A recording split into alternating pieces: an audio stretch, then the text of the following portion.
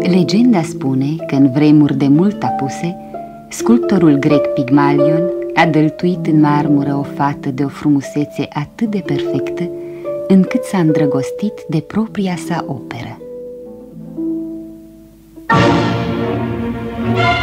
Pygmalion, de George Bernard Shaw.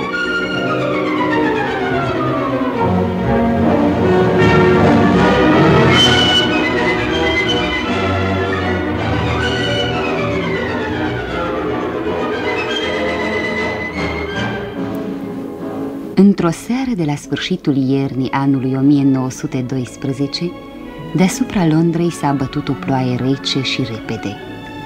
Așteptând să treacă vreo trăsură, diverse grupuri de oameni s-au adăpostit sub porticul bisericii Sfântul Paul sau pe treptele de la intrarea teatrului Covent Garden. Rezemat de o coloană, un bărbat înalt, care căuta să treacă neobservat, scria preocupat într-un carnet. M-a bătut frigul până la oase, tot așteptând să vină Fridi cu trăsura. A plecat de 20 de minute. Te-a găsit o birge până acum. Nu găsește nicio trăsură, doamnă.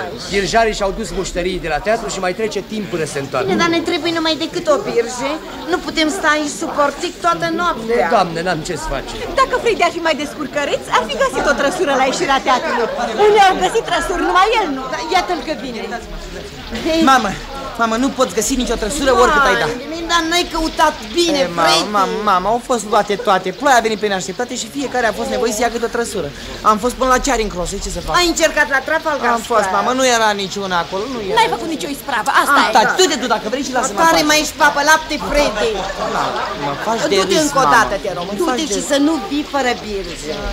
Bine, mamă, mă duc. Păi, ce nu mai sta cu florile astea într-un fii, ți-ar flori. Păi, ce nu-ți cași ochii pe unde calci, Fredi?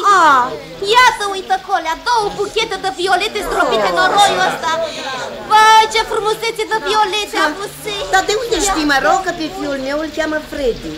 Va să zic că e o dras la mătăluță? Păi vezi că dacă ai fi știu cum să-l crești, nu m-ar fi răsturnat frumusețe de flori. Sărăcana de mine. Ia uite, și pe urmă dumnealui să se cărăbănească pe gratis. Păi, mai bine dacă mai atinge cu niște biștar coană, ca să pot mai abitir să-mi scot paguba.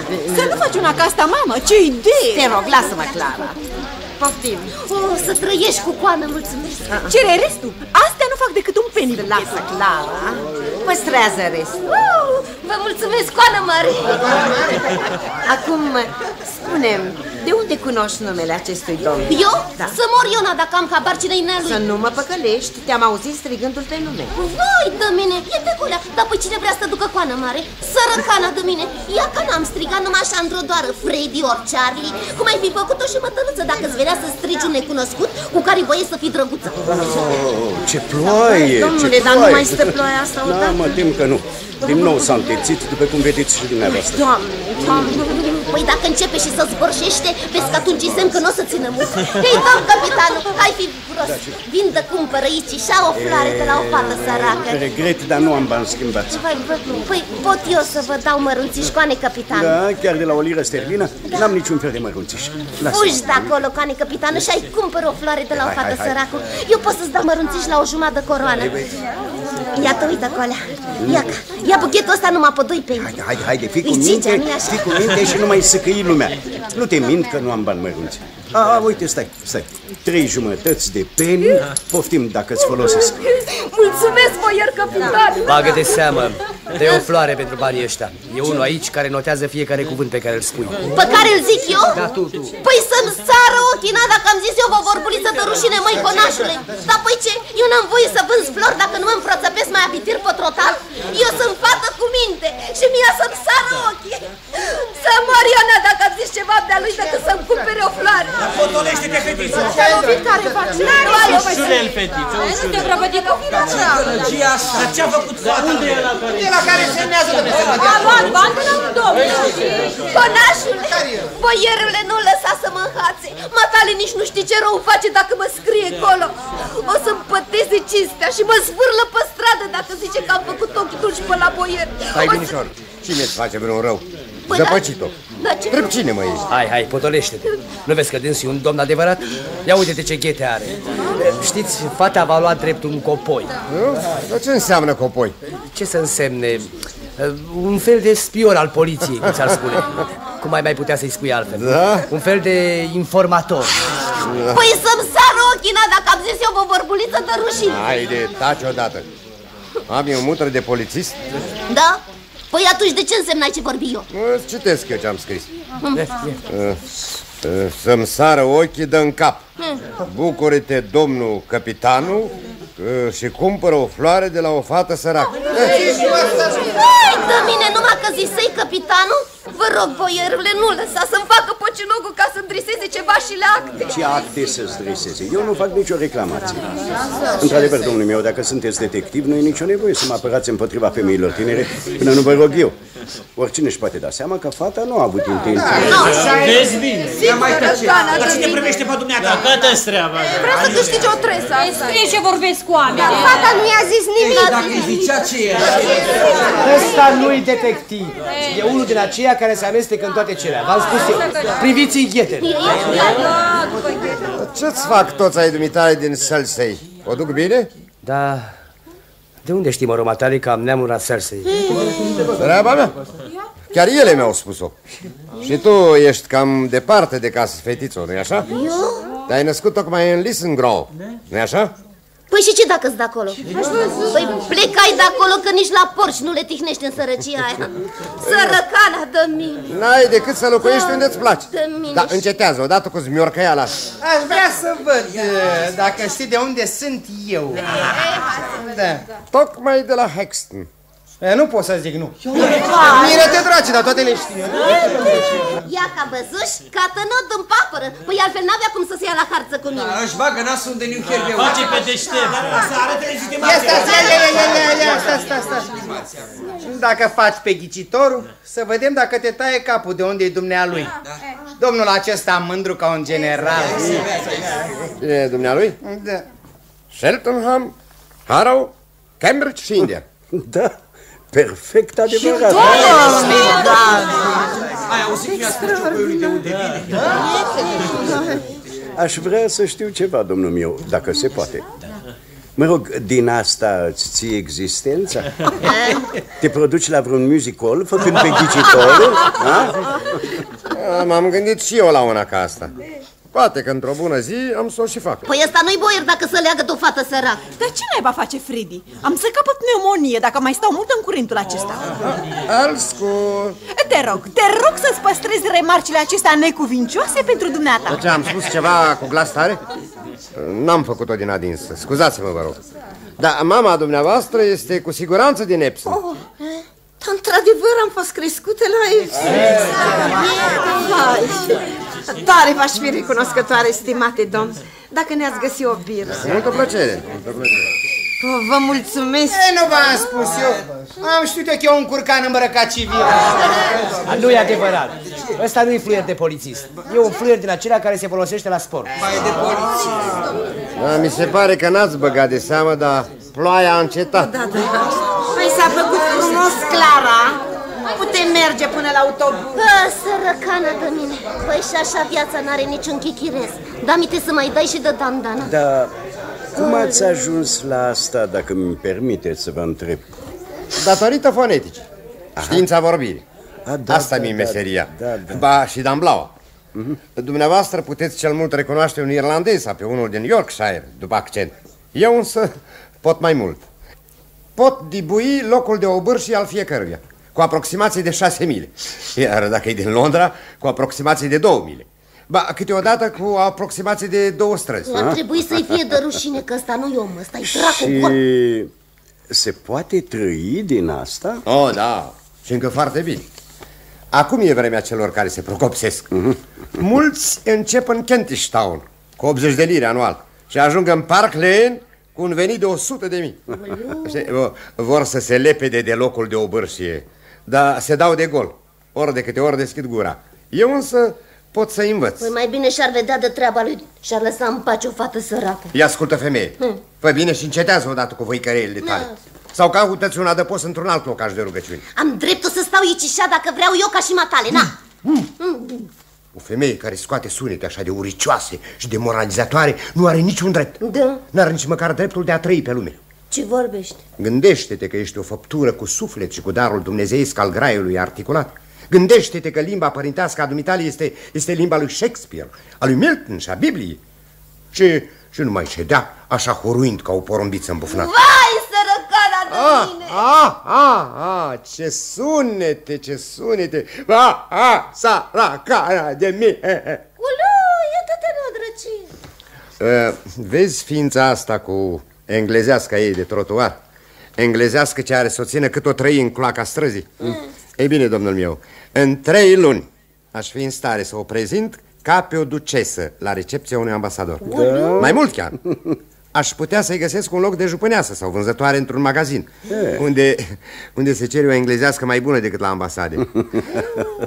Iată ce fac eu pentru negustori care ajung milionari. Iar din ce câștig îmi pot îngădui să fac cu adevărat muncă științifică în domeniul foneticii. Ba, și ceva versuri în genul lui Milton. Și eu sunt un cercetător al dialectelor indiene. Adevărat? Cunoașteți pe colonelul Pickering, autorul sanscritei vorbite? Da. Eu sunt colonelul Pickering. Dar dumneavoastră? Henry Higgins, autorul alfabetului universal, Higgins. Am venit special din India ca să vă întâlnesc. Voiam să plec în India ca să vă fac cunoștință. Da? Atunci să mergem. Să mergem, avem ce vorbi. Cumpără-mă, floare conașule. Hai, coane, fi bun. Dacă nu-mi cumperi, n-am cu ce plăti chiria. Lasă-mă, ți-am spus că n-am mărunțe și îmi pare rău, dar nu am. Vezi că minți, fetiță. Eu? Vezi că minți? Ai spus că poți schimba o jumătate de coroană. Păi că la alte matale n-ar fi rău să-ți bată cineva limba în cuie. Cum? Da, atunci ia matale florile, de astea numai pe 6 peni. Bine, poftim bani. Nu-mi trebuie florile. Să mergem, domnule Pickering. Iată-te, uită, colea. Cât am mai grămada de bani!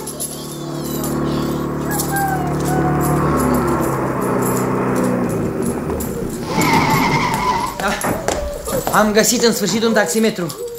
Deci, unde? Ia, ascultă, femeie, unde sunt cele 2 doamne care erau aici? S-au dus până la autobuz tocmai de când stătu ploaia. Și m-au lăsat așa cu mașina? Drăcie, Nu-i nimic, domnșorule. Ia ca iau eu mașina ca să mă ducă pe mine până acasă. Stai, nu iau eu cu mașina o răpănoasă ca tine. Binișor, Charlie, văzuși ce de bănete am eu aici și în palmă? Păi da, păi eu penii n-o să facă gaură în cer. Așa-i, Charlie? Vezi că eu stau pe după prăvălia, după colța lui Michael John, după mătăluță ca vântul. Hai, iută de tot!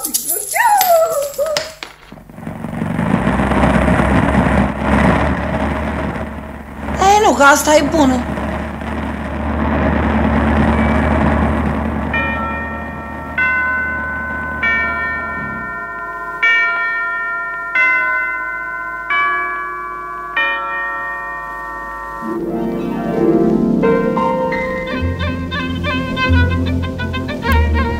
Ziua următoare, la ora 11 dimineața, în laboratorul lui Higgins din strada Wimpole. Colonelul Pickering și Higgins sunt la sfârșitul unei îndelungate discuții în care Higgins i-a arătat laboratorul și metodele sale. Cam asta e tot. Este într-adevăr uimitor. Știi că n-am reținut nici pe jumătate? Ai obosit ascultând atâtea sunete? Da, a fost o mare încordare. Și eu care mă făleam că știam să pronunț 24 de sunete vocale distincte. Da, cele 130 ale dumitale m-au dat gata.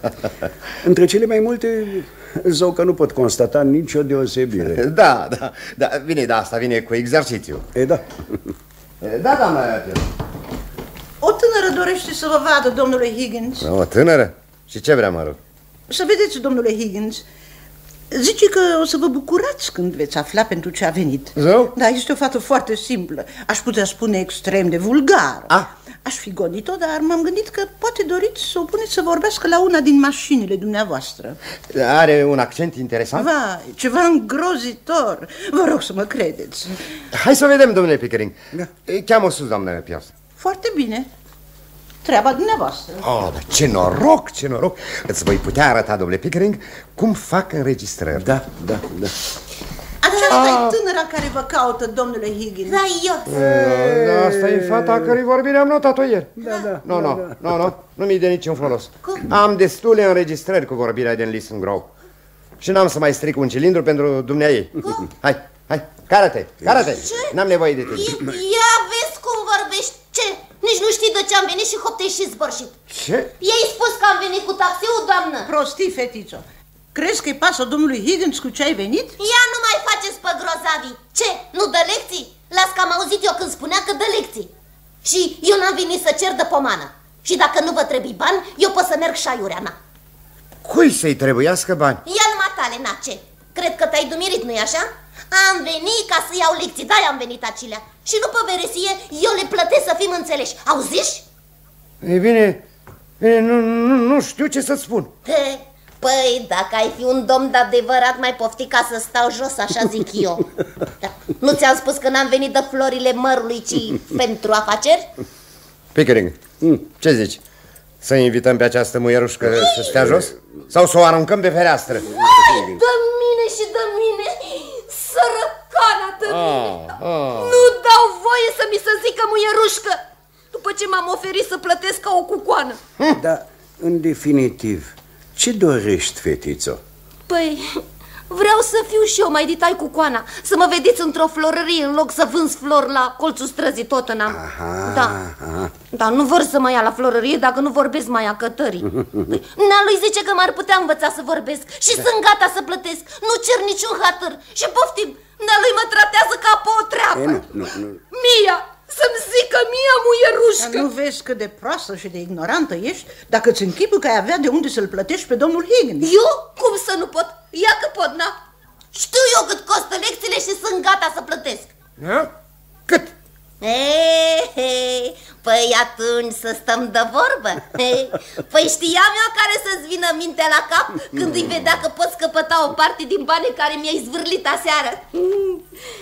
Erai cam cherchelit, nu-i așa?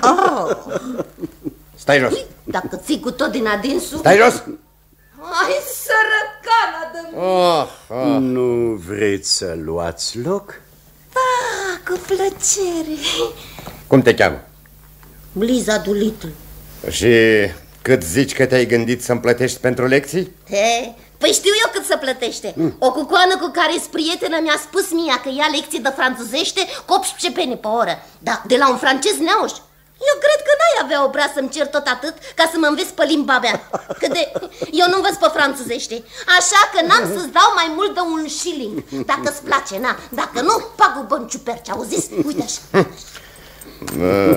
Dacă mă hotărăsc să te învăț, voi fi mai rău decât tatu și decât tatălui tatu. Poftim! Poftim! Ce vrei să fac cu batista asta dumitale? Să-ți ștergi nasul. Ia seama, nu confunda batista cu mânica. Nu lua una drept alta, dacă vrei să ajungi cu coană la vreo prăvălie. Higgins, cazul începe să mă intereseze. Ce zici de recepția de la ambasadă? Ai fi cel mai mare învățător dacă ai reușit să o introduci la vreo ambasadă. Pun rămășac tot ceea ce ar costa această experiență, că nu vei reuși. Și voi plăti și lecțiile. Vai, sunteți prea bun, mulțumesc, coane, capitanul. N-am încotro. Este delicios de vulgară, așa de îngrozitor, de murdară încât... Vai, sărăcană de mine! Nu-s murdară, află că m-am spălat pe obraz și pe mâine înainte de a veni aici. Sunt sigur că n-ai să o răsfezi cu prea multe complimente, Higgins. Sper că nu-l veți îndemna pe domnul Higgins să facă vreo prostie. Nu. Ce-i viața decât o serie de prostii și nebunii inspirate? Totul este numai să le găsești, să nu scapi prilejul, căci ele nu ți se arată în fiecare zi. Ei bine, voi face o ducesă din băzdăgania asta din cloacă. Vai, sărăcana de mine! Da, în 6 luni. Ba chiar în 3, dacă are ureche bună și limba ageră. O voi conduce oriunde și va fi luată drept oricine voi vrea. Da? Iată, începem de astăzi. Chiar de acum, în clipa aceasta. Doamnă Pierce, ia-o și spală. Fracul cu cărămidă, cu leșie, cu orice, numai să iasă curată. Ai foc bun la bucătărie. Bine, domnule Higgins, dar... Dezbracă-o și arde-i boarfele. Telefonează la Whiteley sau unde vrei, să-i aducă altele noi. Învelește-o cu hârtie de ambalaj până-i vine îmbrăcămintea cea nouă. Nu-i dă teapa unui gentilom să vorbească așa. Eu sunt fată cu minte și știu eu la ce vă gândiți voi, bărbați. Ascultă, fetiță, cu mine să nu faci pe mironosița de Nelson Grau. De ce? Trebuie să înveți să te porți ca o ducesă. Ia-o, doamnă Pierce. Și dacă nu se astâmpă, dă-i o scatoală. Dar nici nu am unde să o țin. Ține-o în lada cu gunoi. Higgins, fii mai înțelegător. Trebuie să fiți mai înțelegător, domnule Higgins. Prea-i luați repede pe toți. Cum? Eu să iau repede pe toți? Dar, dragă doamnă Pierce și dragul meu Pickering, niciodată nu am avut nici cea mai mică intenție să-mi bat joc de cineva și încă din răutate. Dar trebuie să ajutăm pe această fată în pregătirea ei de a se adapta noii sale situații în viață.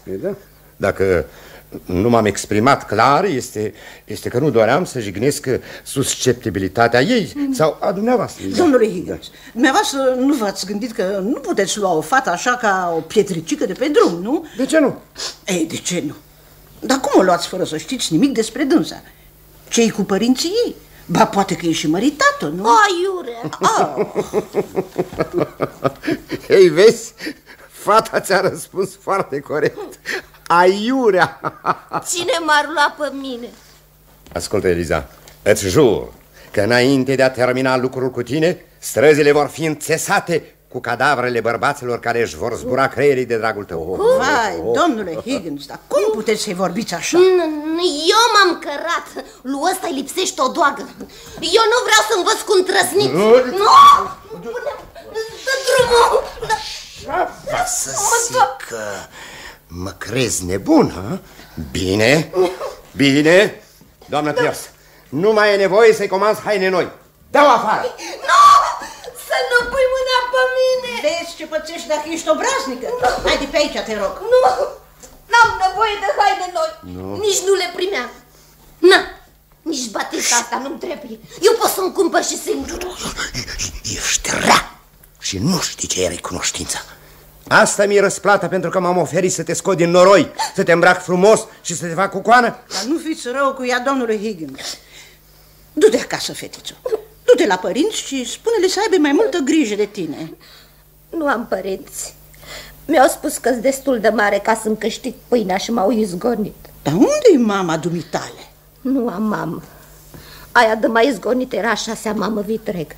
Dar nici n-am nevoie de ele. Și eu sunt fată cu minte, să știți. Bine, foarte bine. Atunci de ce atâta tevatură?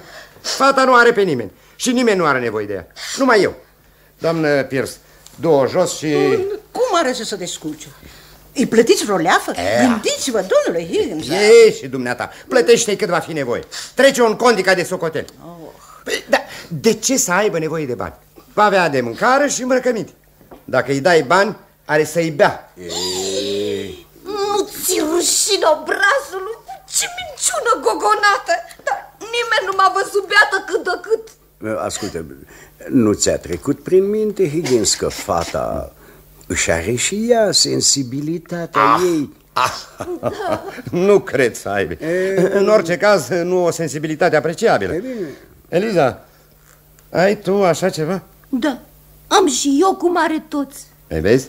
Vezi, Pickering? Asta e dificultatea. Ce anume? Să o fac să vorbească gramatical. Pronunțarea singură este o chestiune oarecum ușoară. Nu, eu nu vreau să vorbesc gramatical. Eu vreau să vorbesc ca o cucoană. Vă rog, domnule Higgins, aș vrea să știu în ce condiții are să stea fata aici. Are să aibă vreo leafă? Și ce are să facă după ce terminați cu învățatul? Trebuie să aveți puțină prevedere. Mă rog, și ce are să se facă dacă o las pe stradă? Fă bine și spune-mi. Asta o privește pe ea, nu pe dumneavoastră, domnule Higgins. După ce termin cu ea, n-are decât să se ducă iarăși pe stradă. Și are să o privească iarăși pe ea și nu pe mine. Așa că totul e în regulă.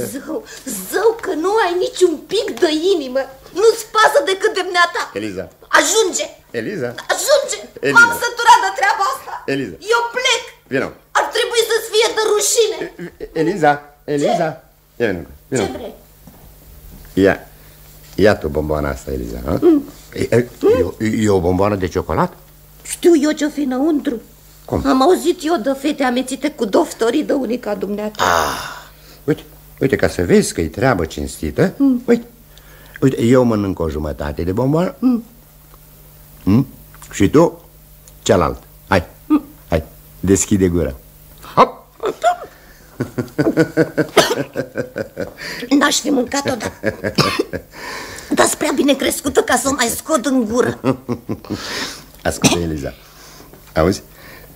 Parcă spuneai că ai venit cu un taximetru, nu? Păi și ce? Ce, eu n-am dreptul să iau o mașină cu mare orșcare? Da, sigur că ai, Eliza, sigur.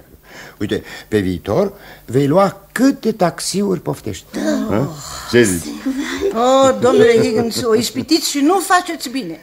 Mai bine s-ar gândi la viitorul ei. Da? Acum, la vârsta-i fragedă? Zău că e absurd, doamnă Pierce.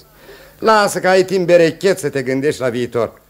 Numai când nu mai există niciun viitor la care să te gândești. Iartă-mă, Higgins, dar într-adevăr trebuie să intervin. Doamna Pierce are deplină dreptate. Dacă fata asta se lasă în grija dumitale timp de 6 luni pentru ca să faci cu ea o experiență pedagogică, ea trebuie să înțeleagă despre ce e vorba. Dar cum vrei să înțeleagă? Cum vrei? Ea nu e în stare să înțeleagă nimic. Eu? Cum? Afară de asta, înțelegem vreunul din noi ce facem? Dacă ar fi așa, ne-am mai apucat oare de vreo treabă? Foarte frumos spus, Higgins, dar fără temei. Domnișoară Doolittle. Sărăcană-te mine! Vezi? Asta e tot ce pot scoate de la Eliza. Vai, sărac! Ei trebuie să-i dai ordine, nu explicații. Eliza? Da. Eliza? Da. Hai să locuiești aici în următoarele 6 luni. Și hai să înveți să vorbești frumos, ca și cu coanele de la florării. Ca și cu coanele. Dacă ești cu minte, și faci tot ce ți se spune, vei dormi într-o odaie bună, vei avea mâncare din belșug și bani să-ți cumperi bomboane și să te plimbi cu mașina. Dacă vei fi rea și leneșă, vei dormi în fundul bucătăriei, unde foie zgândaci negre. Și doamna Pierce te va pocni cu coada măturii. După 6 luni vei merge la Buckingham Palace în trăsură, îmbrăcată cum nici n-ai visat. Eu? Dar dacă regele va băga de seamă că nu ești cu coana adevărată, te va înhăța poliția și te va închide în turnul Londrei, unde are să-ți se taie capul. Da, ca să fie învățătură de minte celorlalte florărese care nu-și cunosc lungul nasului. Dar dacă nu te vei da de gol, auzi? Atunci ai să capeți un cadou de 7 shillings și 6 peni. Ca să-ți poți începe cariera de cucoană la o florărie. Ești mulțumit, Pickering? Da. Se pot prezenta oare lucrurile mai lămurit și mai cinstit, doamnă Pierce? Cred că ar fi mai bine dacă m-ați lăsat să vorbesc cu fata între 4 ochi. Mă rog. Nu știu dacă pot să-mi iau răspunderea ei sau să consimt la vreun aranjament. Hai cu mine, Eliza. Perfect. Mulțumesc, doamnă Pierce. Du-o la baie. Neata, ești un mare zbir. Ce? Asta ești, da. Nici nu o să stau aici dacă nu-mi place. Nu o să las pe nimeni să mă pocnească. Eu n-am cerut niciodată să merg la Buckingham Palace. N-am niciodată năcazuri cu poliția. Eu sunt fată cu minte, să știi. Nu răspunde, fetițo. Haide, vină cu mine. Așa-i cum am zis eu. Nu o să mă duc la rege dacă e vorba de tăiat capul. Dacă știam în ce chichion mă bag, n-aș fi dat pe aici. Nu o să mă las dusă de nas. Nu. Am și eu suflet cu mare fiștecare. Iartă-mă că te întreb fățiș, Higgins. Da. Ești un om cum se cade când e vorba de femei? Ai văzut vreodată om cum se cade când e vorba de femei? Da, de multe ori. Da? Ei, eu unul n-am văzut. Am constatat că din clipa în care las o femeie să se împrietenească cu mine, ea devine geloasă, pretențioasă, bănuitoare. Adică o adevărată pacoste. Dar am mai constatat de asemenea că din clipa în care mă împrietenesc eu cu o femeie, devin egoist și tiranic. Aha. Nu. Femeile strică totul. Dacă lași să intre o femeie în viața ta, ea vrea un lucru și tu altul. Cum adică? Nu, dar Dumnezeu știe, dragă Pickering. Cred că femeia vrea să-și trăiască viața ei și bărbatul vrea să-și trăiască pe a lui. Și fiecare încearcă să-l tragă pe celălalt pe drumul care îi place lui. Da. Așa că burlac sunt, burlac rămân. Lasă, Higgins. Înțelegi foarte bine ce vreau să-ți spun. Cum m-am băgat și eu în chestiunea asta, mă simt răspunzător oarecum față de fată. E de la sine înțeles, așa sper, că nu vei profita de situația în care se află. Ce? Aha, da, înțeleg la ce te referi. Oh, lucru sfânt, te asigur. Bravo. Băi, dumneata nu vezi? Ea are să-mi fie elevă, da, nu? Da. Și nu-i cu putință să înveți o femeie dacă nu uiți că e femeie. Sigur. Este? Da. E, doamnă Pierce, merge bine? Vă supăr numai cu două vorbe, domnule Higgins, dacă se poate. Da, desigur, intră. Nu mai sta în prag. Da, ce-i cu pălăria din mâna dumitale? Ia fete, nu? Să nu arzi pălăria asta. Vreau să o păstrez ca pe o relicvă. Vă rog, băgați de seamă, domnule Higgins. Am fost nevoită să-i promit că n-am să-i ard bunătatea de pălărie. Dar poate că n-ar fi rău dacă aș pune totuși nițeluș în cuptor.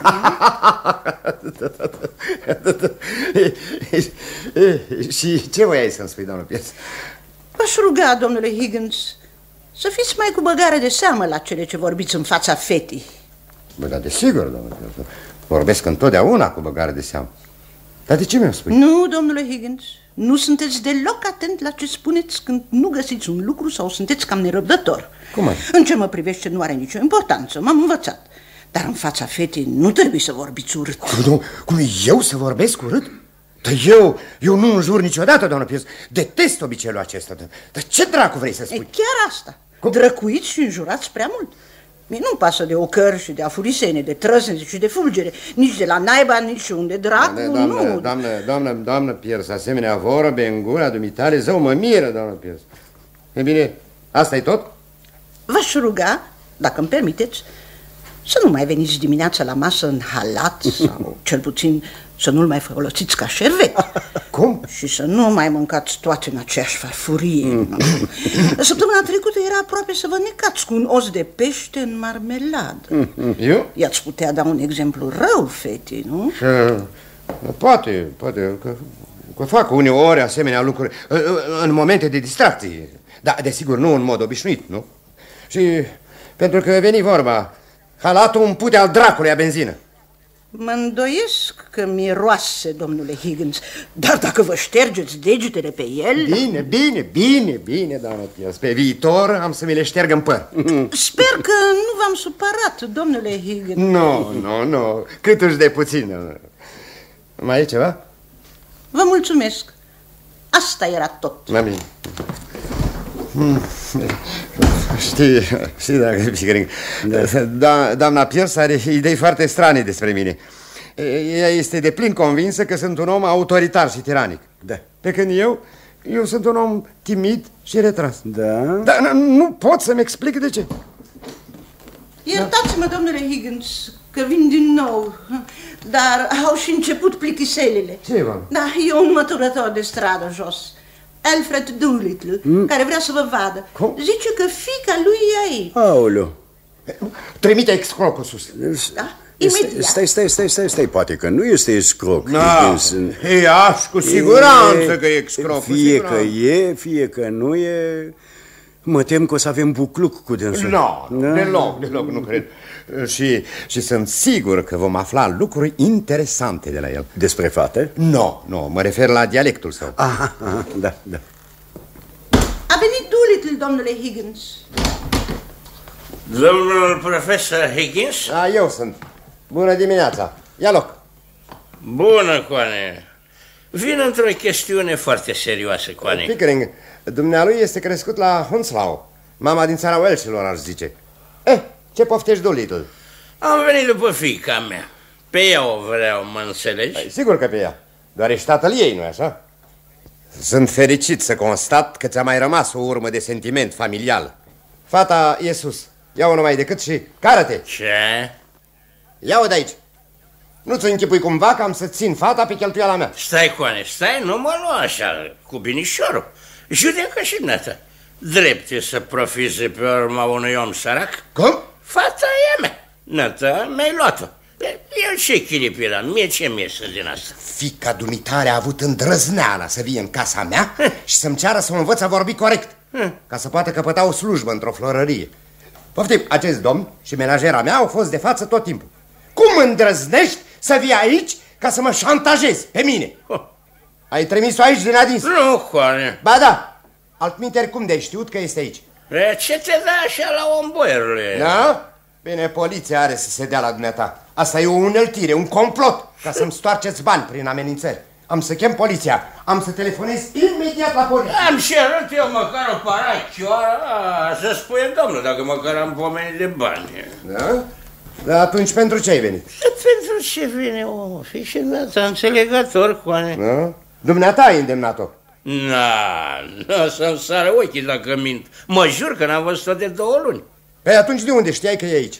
Am să spun, Coane, dacă mă lași să strecor și eu o vorbuliță, uite, sunt gata să spun. Vreau să spun. Aștept să spun. Pickering, acest individ are născut un oarecare dar oratoric. Observă, te rog, ritmul firesc și neînvățat în care cad silabele.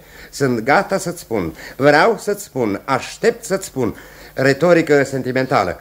Ăsta e elementul Welsh din ființa lui. Tot așa se explică și milogeala și necinstea pe care le dovedește. Stai, Higgins. Și eu sunt din țara Welshilor.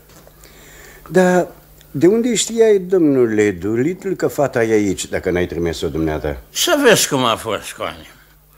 Fata a luat un taxi și a luat și pe băiatul proprietăresii ca să facă o plimbare. Aha. Pe urmă, băiatul a așteptat-o cu speranța care să-l mai plimbe încă o dată la întoarcere. Da.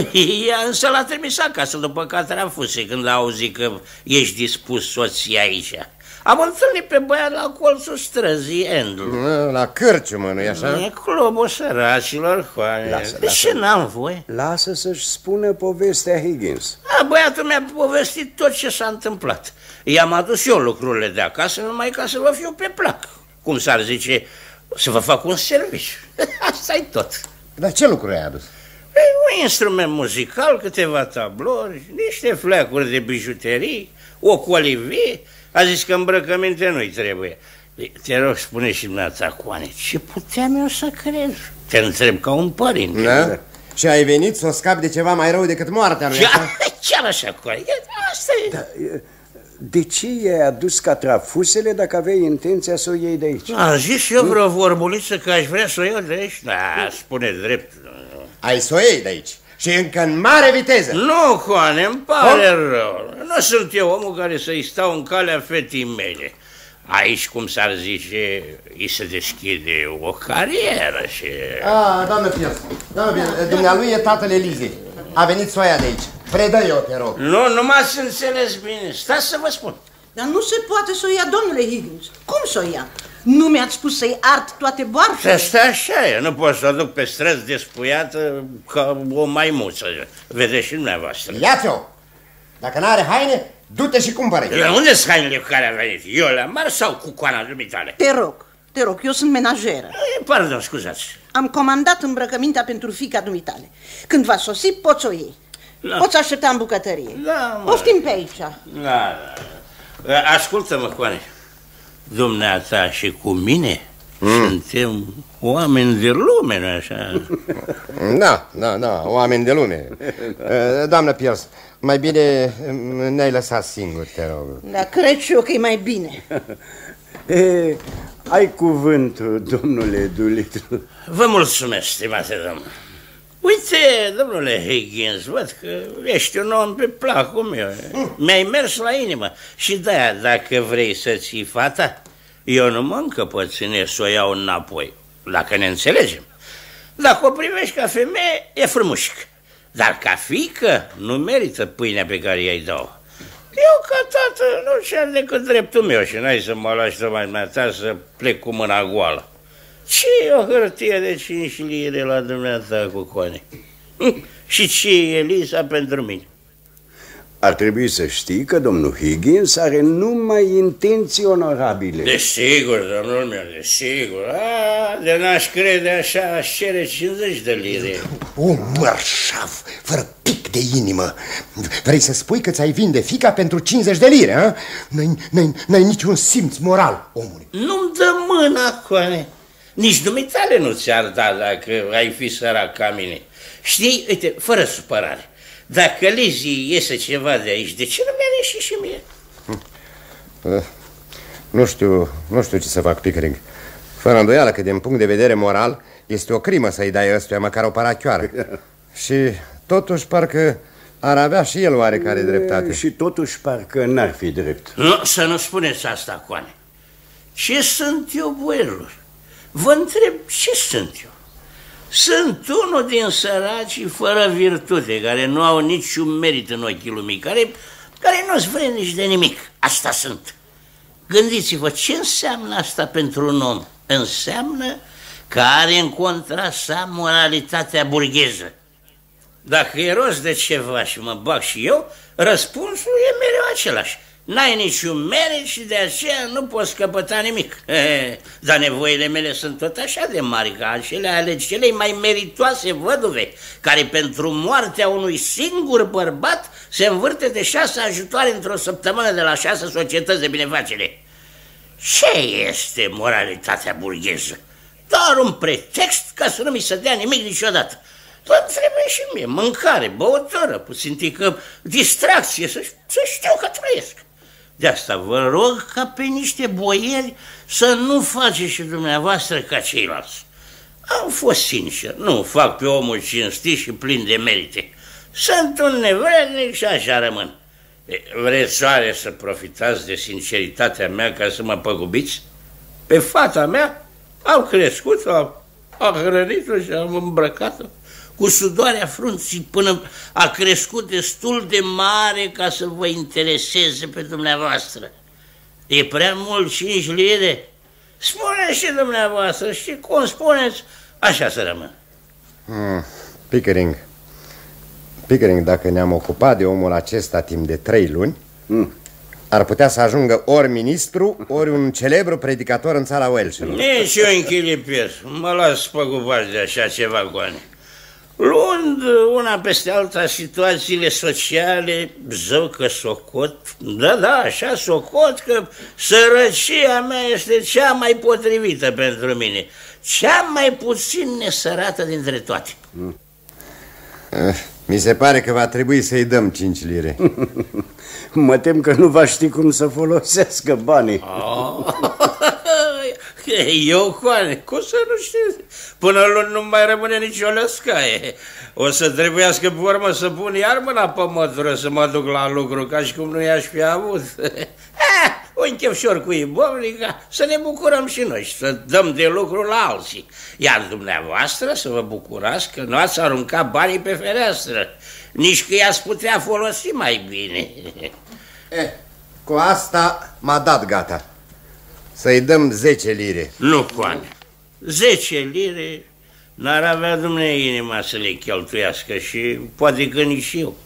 10 lire, o sumă, să simte omul, parcă mai grijuliu și atunci s-a zis cu fericirea. Dăm, Coane, numai cât își cer, niciun ban mai mult, nici mai puțin. Da, de ce nu te căsătorești cu Ibovnica dumitale? Higgins, nu sunt de părere să încurajezi o asemenea imoralitate. Și de ce nu-i spui dumneata? Spune eu. Eu sunt gata să o iau cu cununie, că eu sunt cel care suferă din pricina asta. Că așa nu am la mână cu nimic. Trebuie să-i fiu pe plac, să-i dau cadouri, să-i cumpăr îmbrăcăminte, ceva de speriat. Îi sunt rob, Coane, numai pentru că nu-s bărbatul ei legiuit și o știe părdalnică. Coane, ascultă-mă pe mine. Însoară-te cu Eliza, cât e tânără și nu știe prea multe. Da, de nu ai să te căiești mai târziu. Dacă te însori, are să-i pară ei după aceea rău, dar mai bine e decât dumitale, că ești bărbat și ea nu-i decât femeie și tot n-ar ști cum să fie fericită.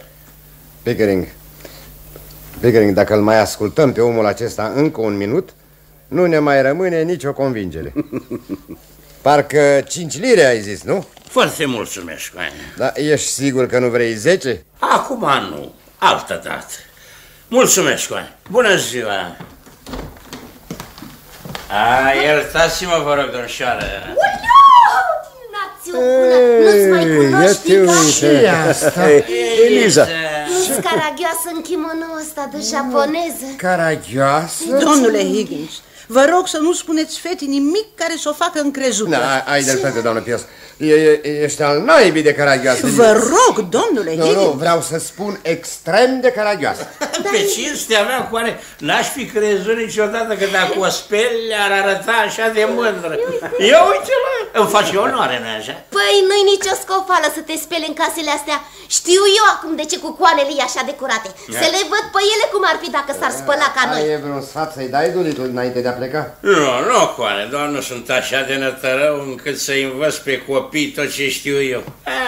Destul de greu să-i stăpânești așa. Ia uite la ea. M-am dus. Păi nu mai dă el așa curând pacilea.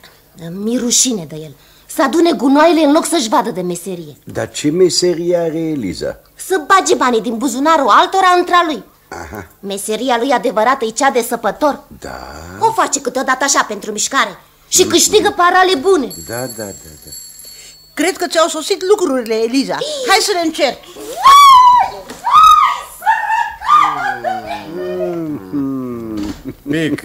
Pickering, ne-am înhămat la grea treabă. Da, într-adevăr, așa e, Higgins.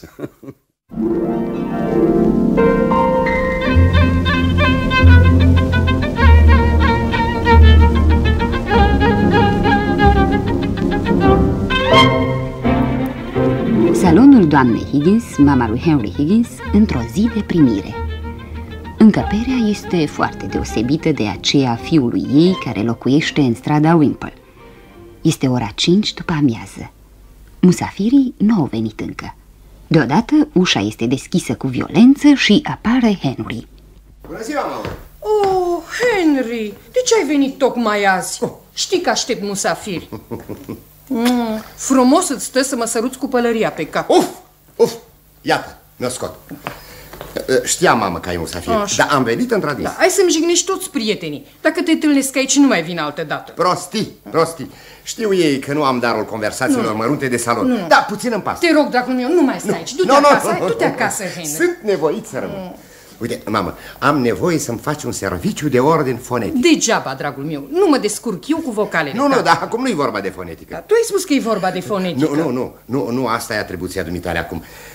Am găsit o fată. Trebuie să înțeleg că o fată te-a găsit pe tine. Nu, deloc. Nu-i vorba de dragoste. Păcat. De ce? Pentru că niciodată nu te îndrăgostești de o femeie sub 45 de ani. Nu știu când ai să descoperi că există pe lume o seamă de femei tinere, destul de frumoase. E bine, nu pot să-mi pierd vremea cu femeile tinere. Femeile pe care le cred demne de iubit, le văd semănându-ți dumitale. E bravo. Celelalte sunt toate niște gâște. Știi, Henry, ce ai face dacă m-ai iubi cu adevărat? Să mă sor. Nu. Să-ți scoți mâinile din buzunare și să nu te mai agiți așa. Da. Așa îmi place. Poftim. Acum spune-mi ce-i cu fata. Vine să-ți fac o vizită. Nu mi-aminte să o fi poftit. Dar n-ai poftit-o dumneata, ci eu. Nu, că dacă ai fi cunoscut-o, nici n-ai fi invitat. De ce? Uite despre ce e vorba. Este o florăreasă oarecare. Cum? Am cules-o de pe trotuar. Și ai invitat-o la mine la ceai? Stai. Totul va decurge cum nu se poate mai bine. Am învățat-o să vorbească așa cum se cuvine și i-am dat ordine stricte cum să se poarte. Nu are voie să iasă din subiectele starea vremii și sănătatea fiecăruia. Știi, ce frumoasă zi azi și ce mai faceți dumneavoastră și să evite subiectele generale. Așa nu riscăm nimic. Cum ți-a dat primintu o asemenea prostie, Henry? Nu te năcăji, mamă. Are să meargă perfect. Este și Pickering în această combinație. Am făcut un fel de prinsoare că voi reuși să o trec drept ducesă în 6 luni de zile. Am început acum câteva luni și face progrese ca un foc care a cuprins o casă. Are ureche bună și învață mai ușor decât elevii miei din burghezie, pentru că ea trebuie să deprindă o limbă cu totul nouă. Bine, Henry, cum îți închipui? Doamna și domnișoara Eynsford Hill. Doamne, unde le-am mai văzut eu? Bună ziua, ce mai faceți? Ce mai faceți? Fiul meu, Henry. Dumneavoastră sunteți vestitul fiului. Am dorit așa de mult să vă cunosc. Domnule profesor Higgins. Da, încântat. Parcă v-am mai văzut eu undeva. Da? N-am habar unde, dar am mai auzit vocea dumneavoastră. Da, în fond nu are nicio importanță. Luați loc, vă rog. Am uitat să vă spun că celebrul meu fiu nu prea are maniere. Nu trebuie să o luați în nume de rău. Am fost nepoliticos, dar n-am avut câtuși de puțin intenția. Domnul colonel Pickering. Îmi pare așa de bine că ați venit. Dați-mi voie să vă prezint. Domnul colonel Pickering, doamna și domnișoara Eynsford Hill. Bună ziua! Bună ziua! Încântat! V-a spus Henry pentru ce am venit? Păi da, abia începusem să-i spun, fiera dracului. Da. Oare vă deranjăm? Nu, dimpotrivă, doamnă. Nu ați fi putut veni la o oră mai potrivită. Am dorit să vă facem cunoștința unei prietene a noastre. Domnul Eynsford Hill. Da. Dumnezeule, încă unul. Bună ziua. Nu cunoașteți pe fiul meu, profesorul Higgins? Bună ziua. Aș putea să jur că te-am mai văzut odată. Unde? Nu cred să ne mai fi văzut. Nu, în orice caz nu are nicio importanță. Ia loc. Mulțumesc. Domnișoara Doolittle. Doolittle? Ia-o, mamă, ia-o, ia-e. Bună ziua, doamnă Higgins. Bună ziua. Domnul Higgins mi-a spus că pot veni să vă văd. Sigur că da. Îmi pare într-adevăr foarte bine să te văd. Bună ziua, domnișoară Doolittle. Domnul colonel Pickering, nu-i așa? Da. Sunt sigură că ne-am mai întâlnit, domnișoară Doolittle. Da, îmi aduc aminte de ochii dumitale. Bună ziua. Fiica mea, Clara. Bună ziua. Bună ziua. Desigur că am mai avut plăcerea asta. Fiul meu, Freddy. Bună ziua. Ei să fie. Acum îmi amintesc eu. Da, la Covent Garden. Ce blestemăție. Da, scuză-mă, mamă, scuză-mă.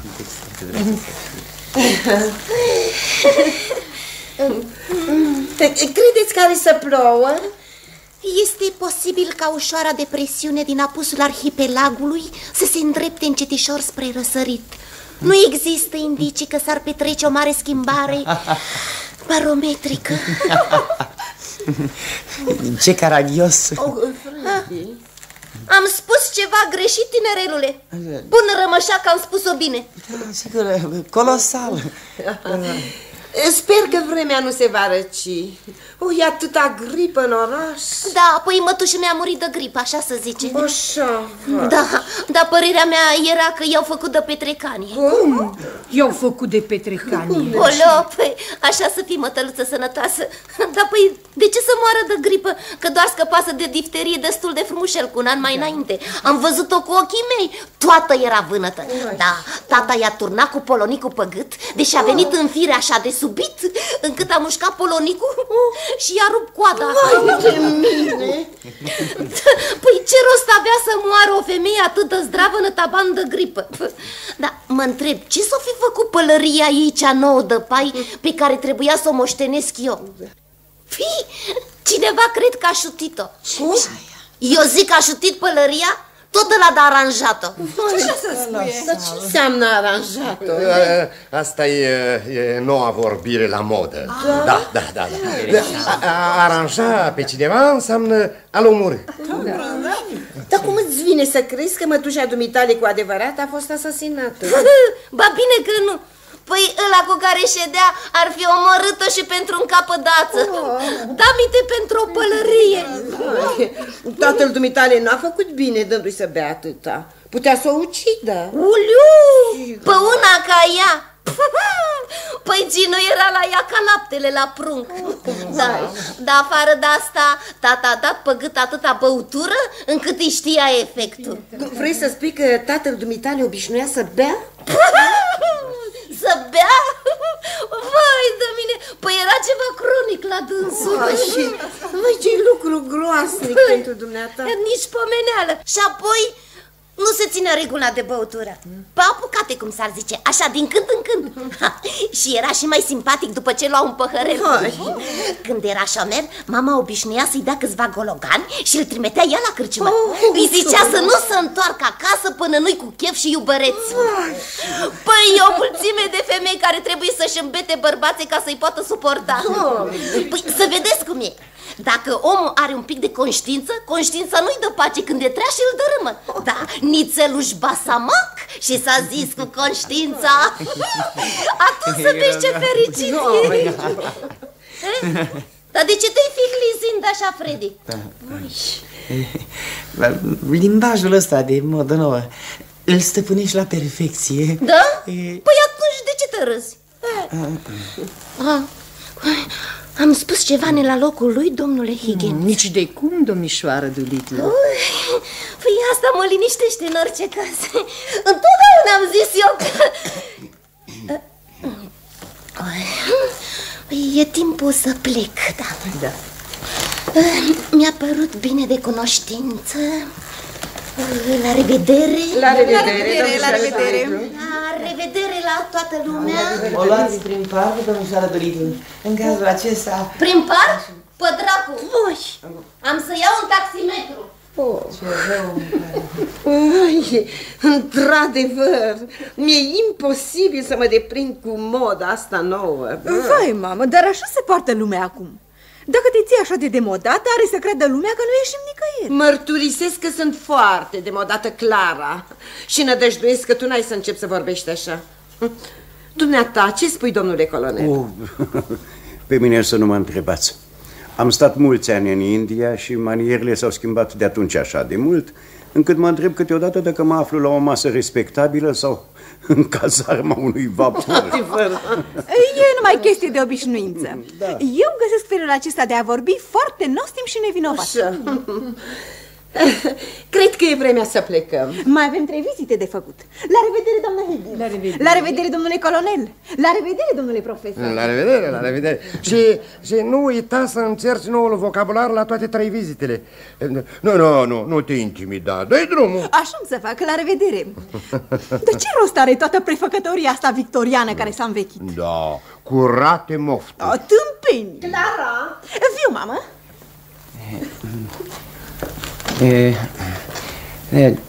Doamna Higgins. Da. Să-mi spuneți, vă rog, la revedere, doamna Higgins. La revedere. Ai vrea să o mai vezi pe domnișoara Doolittle? Desigur, dar din toată inima. Bine, bine. Știi care sunt zilele mele de primire? Vă mulțumesc din inimă, doamna Higgins. La revedere, doamne. La revedere. Colosal. E bine, mamă, e bine. Este prezentabilă, Eliza. Ce băiat prost ești. Nu înțeleg. Bineînțeles că nu-i prezentabilă. Cum? Este un triumf al artei tale și al iscusinții croitoresei. Dar dacă nu recunoști că ea se trădează cu fiecare frază pe care o spune, trebuie să fii nebun după ea. Da. Nu credeți că s-ar putea face ceva? Adică ceva care să elimine elementul brutal din conversația ei? Nu. Atâta vreme cât va fi în mâinile lui Henry, al meu. Vrei să spui că felul meu de a vorbi este nepotrivit? Nu, dragă, nu. Ar fi foarte potrivit să spunem pe un șlep. Cum? Dar nu la un ceai simandicos sau la un garn party. Ei bine, trebuie să spun că...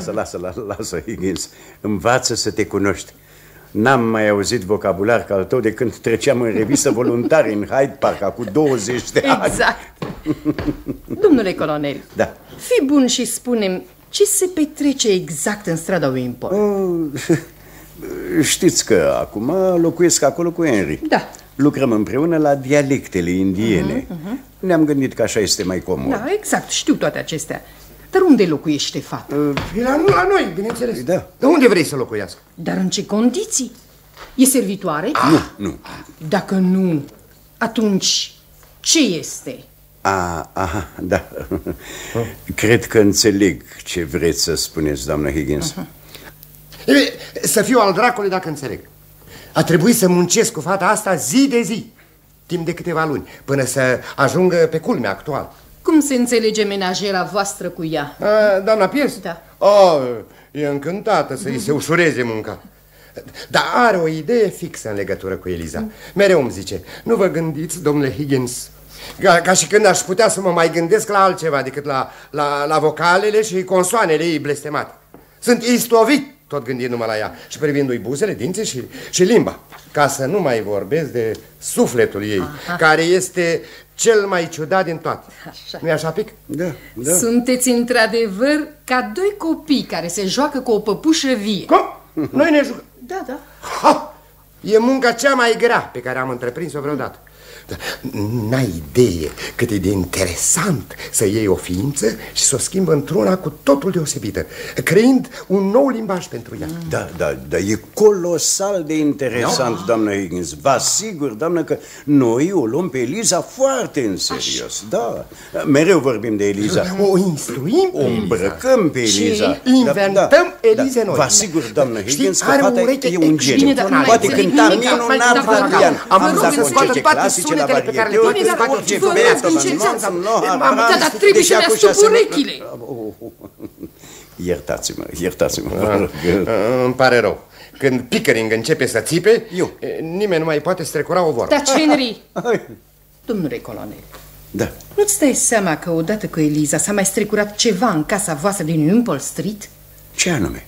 Ce s-a strecurat? S-a evit o mare problemă. Da, înțeleg.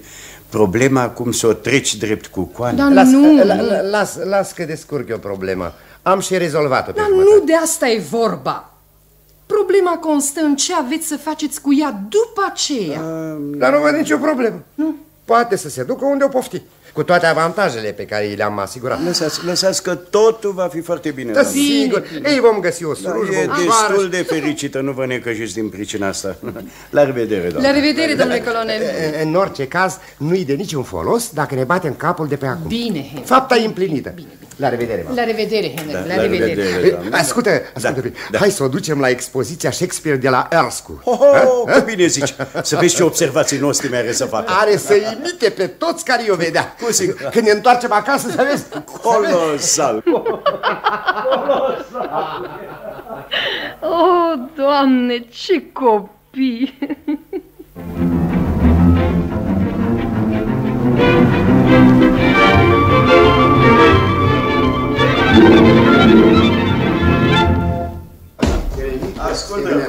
Ascultă, Higgins.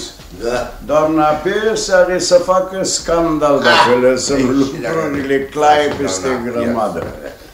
De ce arunci așa pe scaun fracul, pardesiu, pălăria? Atunci aruncă pe balustrada scării. Da? Mâine dimineață le găsește acolo și le pune ea bine. Da. Are să creadă că ne-am îmbătat. Ceea ce e oarecum adevărat. Dar ce seară, Da, sunt ca obosit. Da, și eu. O recepție în grădină, un diner la operă. Prea multe lucruri bune deodată. Da, ai câștigat rămășagul, Higgins. Da, Eliza a reușit performanța cu vârf îndesat. Slava Domnului că s-a terminat. Da. Iar spune, ai avut trac la recepție? Eu da. Numai Eliza părea să nu fie deloc nervoasă. Nu e așa, Eliza? Dar oricum a fost un mare succes. Nu, un imens succes. Da. O dată sau de două ori mi-a fost chiar frică. Pentru că Eliza îl juca prea bine rol.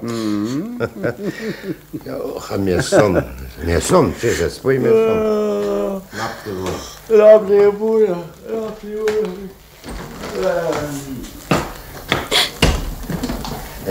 Eliza, ai grijă să stingi, nu? Și spune-i doamne Pias să nu prepare cafea pentru mine mâine dimineață. Am să iau ceai.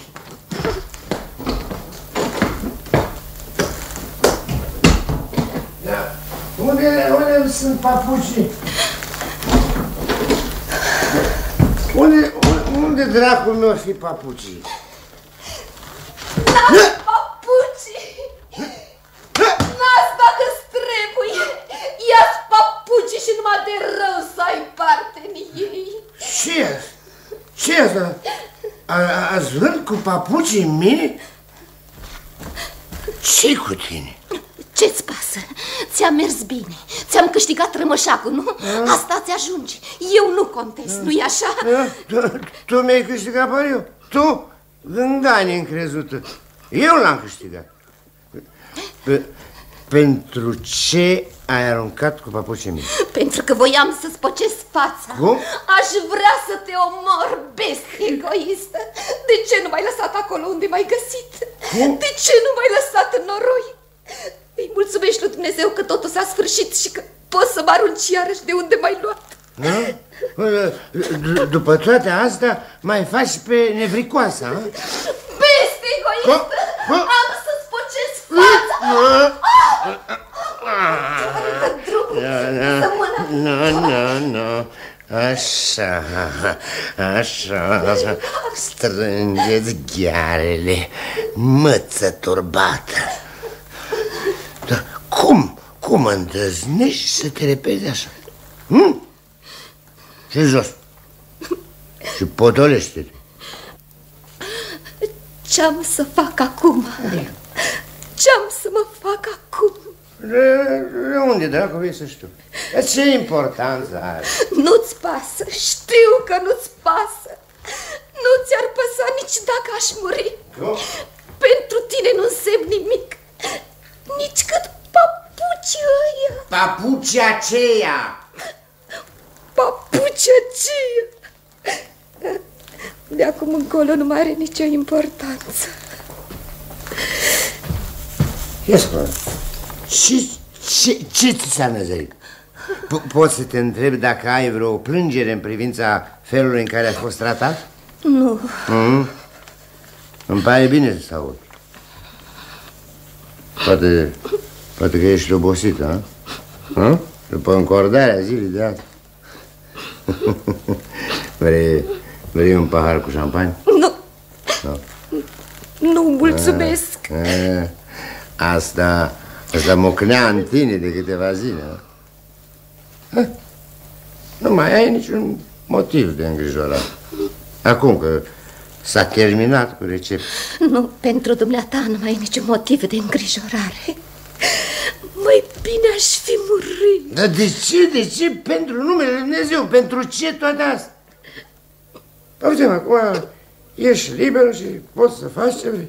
La ce sunt bună? La ce mai sunt bună eu acum?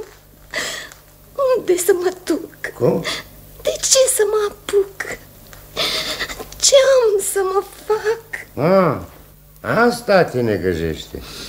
Uite, în locul tău nu mi-aș bate prea mult cap. Îmi închipui că n-ar să-ți fie prea greu să-ți găsești un rost oarecare.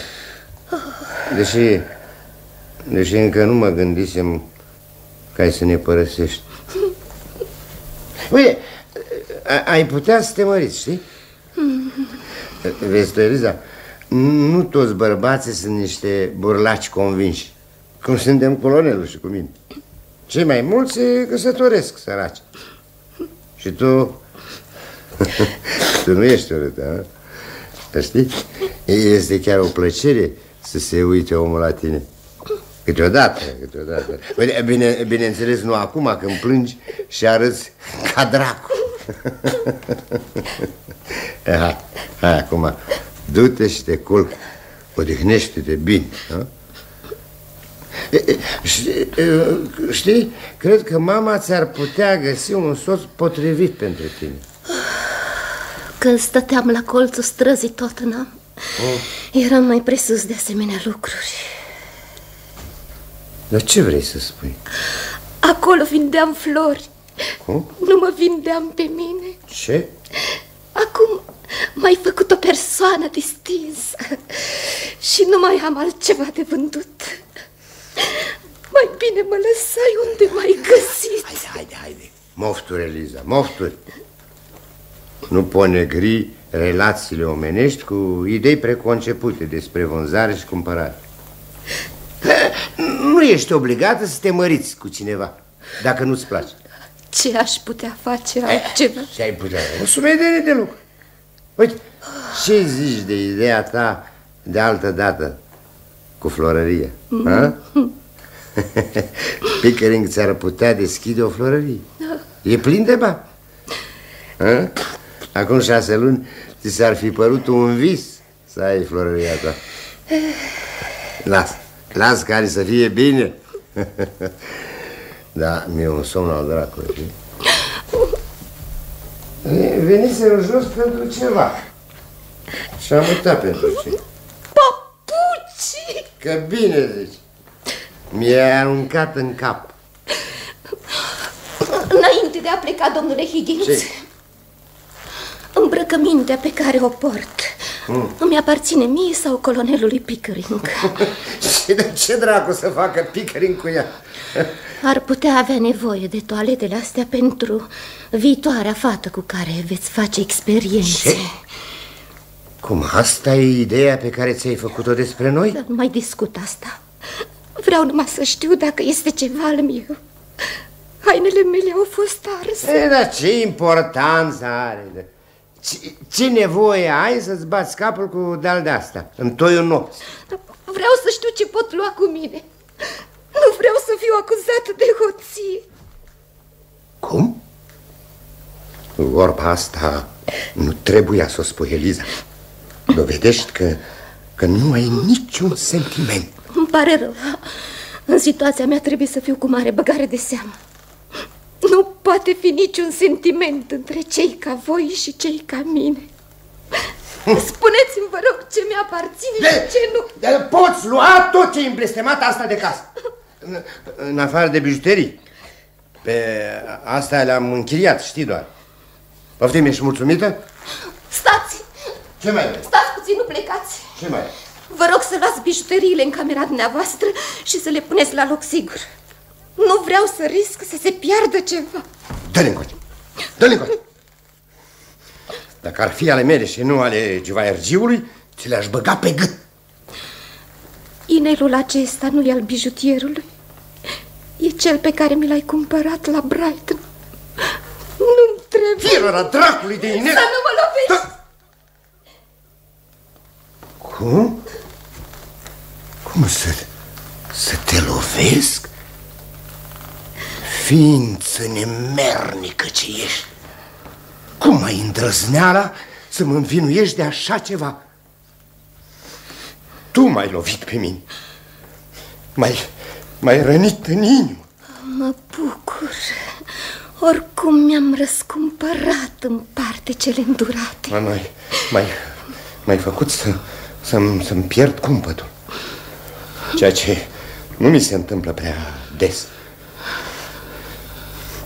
Prefer să nu mai spun nimic.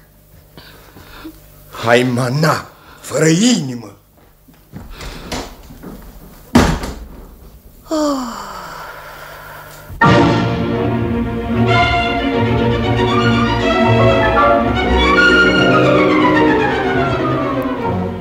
A doua zi, acasă la doamna Higgins, mama lui Henry. Doamnă, domnul Henry e jos cu domnul colonel Pickering. Bine, poftește-i sus, sunt la telefon. Cred că telefonează la poliție. Cum? Domnul Henry e foarte agitat, doamnă. M-am gândit că e mai bine să vă spun. M-aș fi mirat dacă îmi spuneai că nu e agitat. Spune-le să vină sus când termină cu poliția. Trebuie să fi pierdut ceva. Da, doamnă. Ah, da. Du-te sus și spune-i domnișoarei Doolittle că au venit domnul Henry și domnul colonel și roagă să nu coboare până nu o chem. Bine, domnul. Ascultă, mamă, să vezi ce blestemăție. Da, dragă, da. Bună dimineața. Da, bună dimineața. Ei, ce s-a întâmplat? Eliza a șters-o. Probabil că ai speriat-o rău. Prostii, mamă. Cum o să o sperii? Am lăsat-o azi noapte ca de obicei să stingă lămpile. Da. Și ea, în loc să se culce, și-a schimbat rochia și a tolit-o. Azi dimineața a venit cu o trăsură să-și ia lucrurile. Și proasta aia de doamnă Pierce a lăsat-o să le ia, fără să-mi spună nimic. Ei, ce să fac acum? Cred că va trebui să te lipsești de ea, Henry. Că fata are tot dreptul să plece dacă așa vrea. Bună dimineața, domnul Higgins. V-a spus Henry? Bună dimineața, domnule colonel. Ei, spune-mi, ce spune dobitocul acela de inspector? Ai oferit o recompensă? Nu cumva ați spus poliția să o caute pe Eliza? Desigur, de ce avem poliție? Nu puteam să o lăsăm să plece așa, domnul Higgins. Ce era să facem? Amândoi la un loc nu aveți mai multă minte decât doi copii. De ce? Un domn stăruie să vă vadă. A fost îndreptat aici din stradă Wimpole. Spune că îl cheamă Doolittle. Doolittle, măturătorul? Măturător? Nu, domnule. Un gentleman îmbrăcat elegant. Elegant? Poartă o redingotă la modă, cu jiletcă albă și pantaloni gri. Floare la butonier. Pickering, să știi că e vreo rudă de ei la care s-o fi dus. Trimite-l repede sus. Îi cunoști vreuna din rude? Nu, numai de tatăl ei. Atunci cine poate să fie? Domnul Doolittle. Asta e bună. Uită-te la mine. Vezi asta? E opera dumitale, domnule Higgins. Dar ce e opera mea, omule? Uită-te la redingota mea, la șobenul meu, strălucirea cu care sunt îmbrăcat. Eliza ți-a cumpărat hainele. Da, de unde? Nici pomeneală. De ce să-mi cumpere ea haine? Bună dimineața, domnule Doolittle.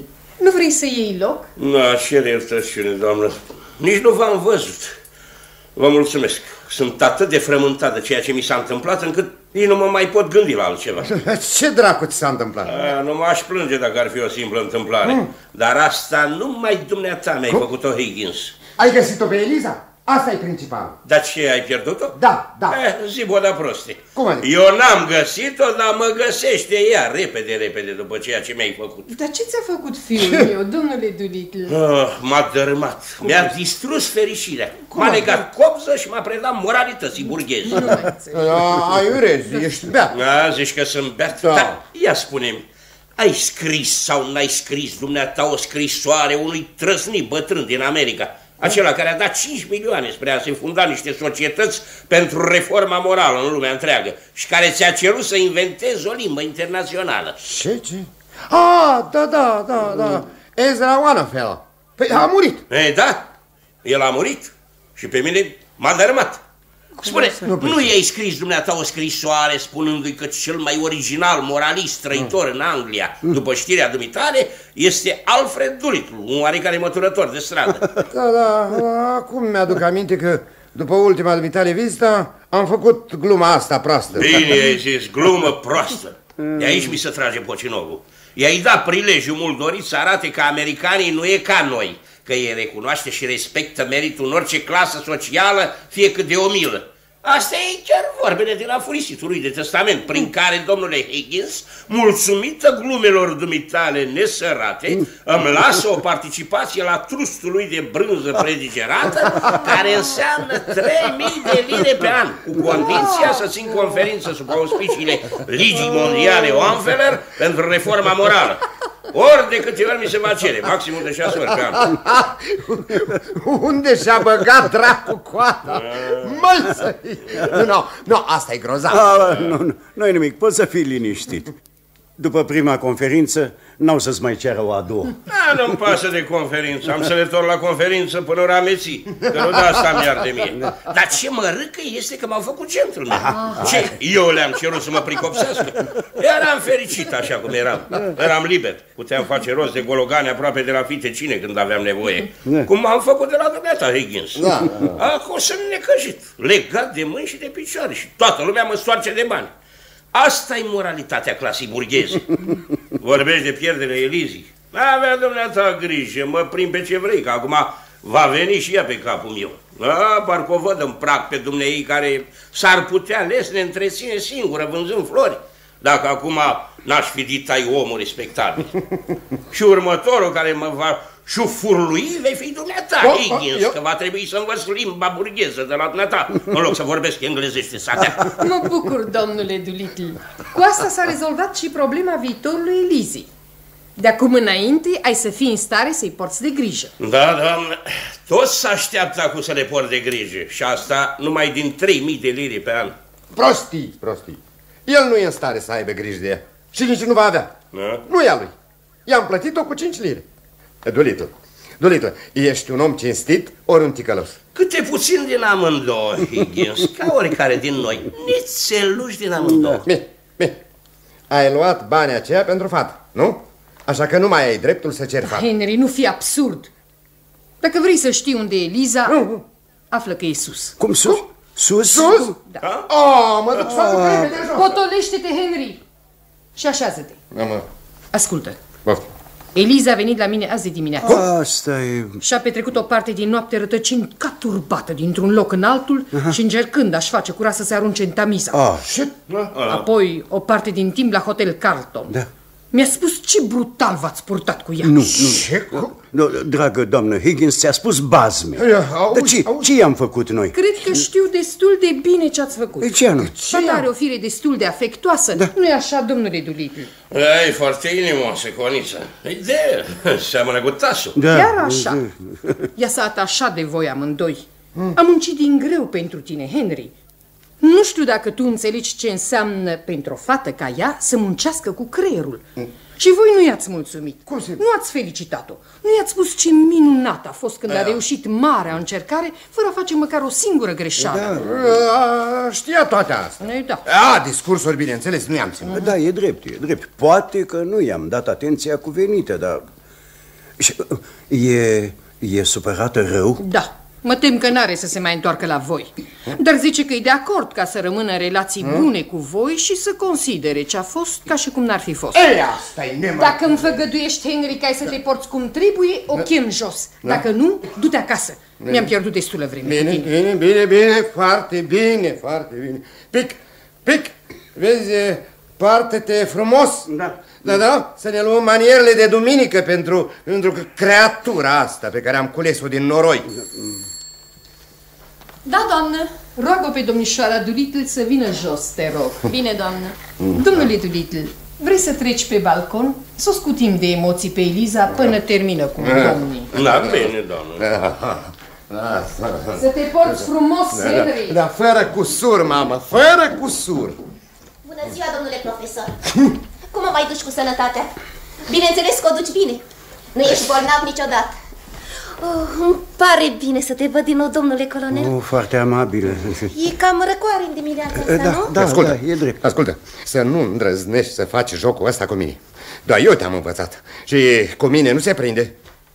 Hai, vino acasă și nu mai fi toantă. N-am ce zice, frumos te mai exprim, Henry. Lasă-o în pace, mamă. Domnule colonel, te vei lepăda cu totul de mine acum că s-a sfârșit cu experiența. Dar de ce vorbești așa? Îți datorezi așa de mult, încât aș fi tare nenorocită dacă m-ai uitat. Ești prea bună, domnișoară Doolittle. Nu o spun pentru că mi-ai plătit rochile. Știu că în privința banilor ești mărinimos cu toată lumea. Doar de la dumneata am învățat cu adevărat manierele frumoase. Și tocmai asta face ca o femeie să fie o adevărată doamnă, nu-i așa? Da. Și, crede-mă, nu mi-a fost ușor, având mereu în față exemplul profesorului Higgins, care m-a învățat să-i semăn leit. Adică să nu mă stăpânesc și să folosesc vorbe urâte la cea mai mică provocare. Bine, da. Știi dumneata când a început adevărata mea educație? Nu. Când? Când mi-ai spus, domnișoară Doolittle. Chiar în ziua când am venit prima dată în strada Eynsford. Da. Atunci am început să mă respect pe mine însă. Pe urmă, dumneata nu-ți scotei niciodată ghetele în sufragerie când eram eu acasă. Bine, nu nimic. Nu trebuie să-ți pese de asta. Higgins își scoate ghetele oriunde se nemerește. Da, mulțumesc. Știu și nu-i aduc nicio vină. Așa-i felul său de-a fi. Da, pentru mine însemna foarte mult că dumneata nu o făcea. Vezi, în afară de lucrurile pe care oricine le poate deprinde, felul de a se îmbrăca, a vorbi, deosebirea între o femeie de lume și o florăreasă, nu constă numai în felul în care se poartă ele, ci în felul cum sunt tratate. Pentru profesorul Higgins voi fi întotdeauna o florăreasă pentru că se poartă întotdeauna cu mine ca și când aș fi o florăreasă. În schimb, știu că pentru dumneata pot să fiu o doamnă. Păi da. Deoarece mă tratez ca pe o doamnă. Ești foarte amabilă, domnișoară Doolittle. Acum, aș vrea să-mi spui Eliza, dacă vrei. Dar cum de nu? Îți mulțumesc, Eliza. Da, de sigur, Eliza. În schimb, aș dori ca profesorul Higgins să mă cheme domnișoara Doolittle. Să crăpi întâi și pe urmă am să-ți spun domnișoara Doolittle. Da, bine, bine. Eliza, de ce nu-i răspunzi pe limba lui? Nu te lăsa. Nu pot. Mai înainte puteam, dar acum nu mai pot face cale întoarsă. Poți să intră? Băiță, ce elegant ești! Victorie! Victorie! Olio! Victorie! Victorie! Ai dat peste un milionar de data asta, tătăiță! Află că așa e. Azi însă sunt îmbrăcat ceva mai dihai. Mă duc la biserică. Mama ta vitrigă mă ia în căsătorie. Ce? Te cobori atât de jos încât să o iei cu cununie pe femeia aceea ordinară? E dator să o facă Eliza. Da, vezi cum și-a schimbat dumnea ei părerea, domnule Doolittle. Intimidată, coane, zăpăcită de situație. Moralitatea burgheză își cere victimele. Nu vrei să spui pălăria, Eliza? Să vii cu mine, să mă vezi cum înșade, ca generică. Dacă domnul colonel spune că trebuie, hai să o fac și pe asta. Deși ca răsplată voi fi probabil batjocorit. Nu-ți fie nicio teamă. Acum nu se mai ciorăvăiește cu nimeni. Biata femeie, respectabilitatea a dat-o gata. Eu imediat doar să-mi pun pălăria. Nu vii și dumneata la biserica Sfântul Gheorghe, domnule colonel, așa ca să mă susții. Dar cum de nu? Cu plăcere. Pot veni și eu, domnule Doolittle? Prea onorat, coriț. Am să comand trăsura și sunt gata imediat. O iau pe Eliza cu mine. Mi-am pus pălăria și mănușile. Sunt gata. Eliza, înainte de a pleca, te rog eu, iartă-l pe Higgins și vino îndărât la noi. Nu cred că mi-ar da voie tata. Nu-i așa, tată? În treaba asta nu mă bag. E timpul să ne ducem, domnule colonel. Da. Cu bine, Higgins. Ne vedem la biserică, Eliza, te rog, rămâi cu noi, Eliza. La revedere. La revedere, domnule colonel. Eliza, te-ai răfuit, cum zici tu. Nu-ți ajunge? Vrei să mă întorc numai ca să-ți aduc papucii? Să-ți înghit nevricalele și să duc și să-ți aduc toate celea? N-am spus deloc că vreau să te întorci. Așa. Atunci despre ce-i vorba? Despre tine, nu despre mine. Dacă te întorci, am să mă port cu tine exact ca totdeauna. Ei, nu pot să-mi schimb firea și n-am de gând să-mi modific purtarea. Mă port exact ca Pickering. Asta nu e adevărat. Cum nu e adevărat? El se poartă cu o florăreasă ca și când ar fi o ducesă. Și eu mă port cu o ducesă ca și când ar fi o florăreasă. Înțeleg. La fel cu toată lumea. Exact. Ca tata. Ce?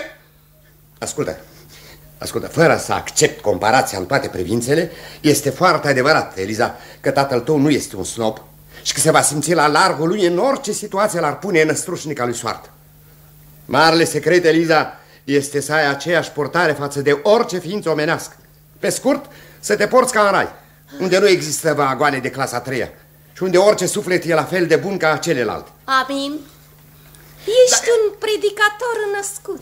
Chestiunea nu este dacă mă port cu tine ca un mârlan, ci numai dacă m-ai văzut vreodată portându-mă mai bine cu altcineva. Nu-mi pasă cum te porți cu mine. Nu-mi pasă de ocări.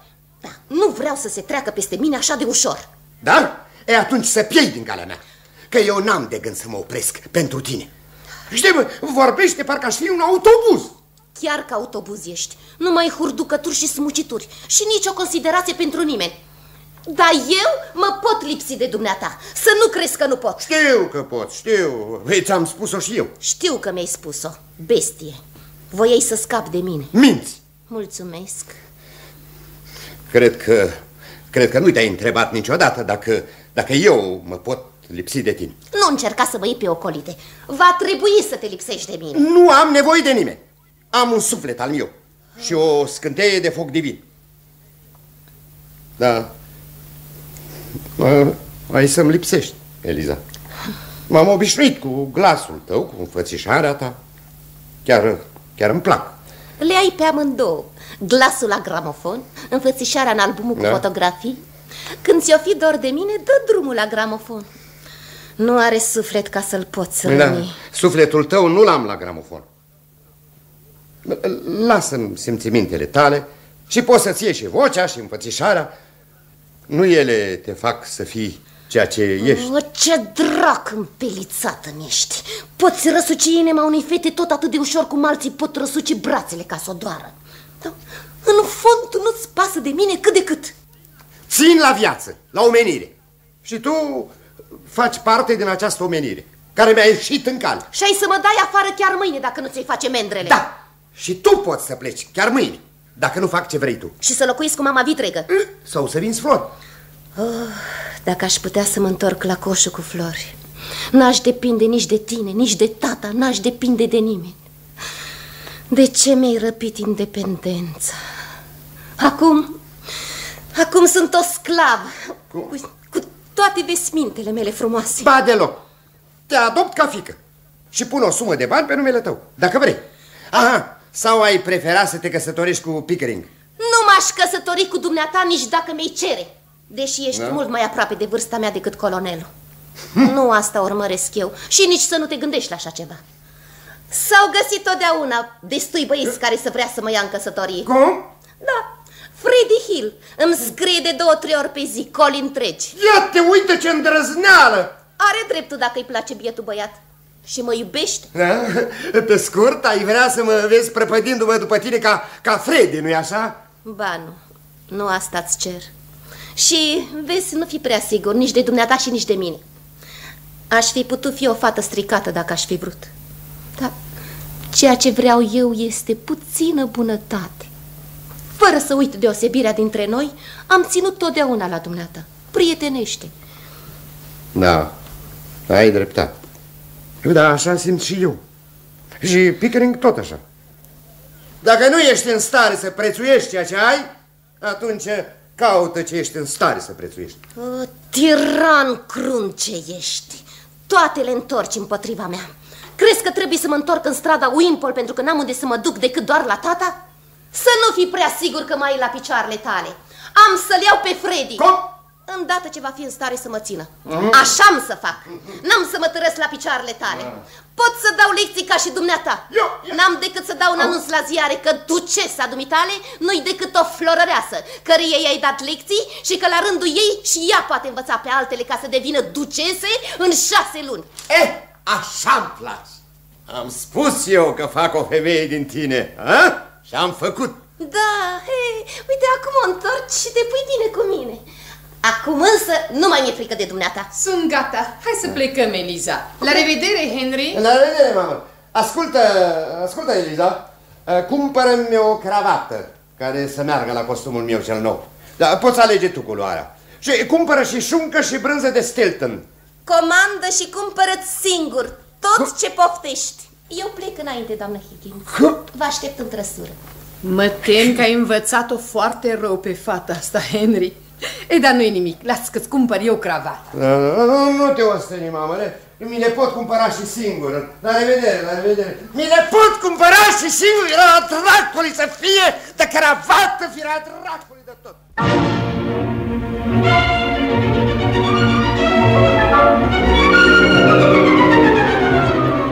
Ați ascultat PYGMALION de George Bernard Shaw, traducere și adaptare radiofonică de Petru Comarnescu. Înregistrare realizată în studiourile noastre în anul 1956. Distribuția a fost următoarea: Henry Higgins, Alexandru Critico, artist emerit; doamna Higgins, mama lui Henry, Cleo pan Cernățeanu; Eliza Doolittle, Virginica Romanovschi, artistă emerită; Alfred Doolittle, tatăl ei; Alexandru Giugaru, artist al poporului; Colonelul Pickering, Ion Manolescu, artist al poporului; doamna Eynsford Hill, Silvia Fulda; Clara, fiica ei, Julieta Mărculescu; Freddy, fiul ei, Florin Vasiliu; doamna Pierce, Lili Popovici; regia artistică, Mihai Zirra, maestru emerit al artei.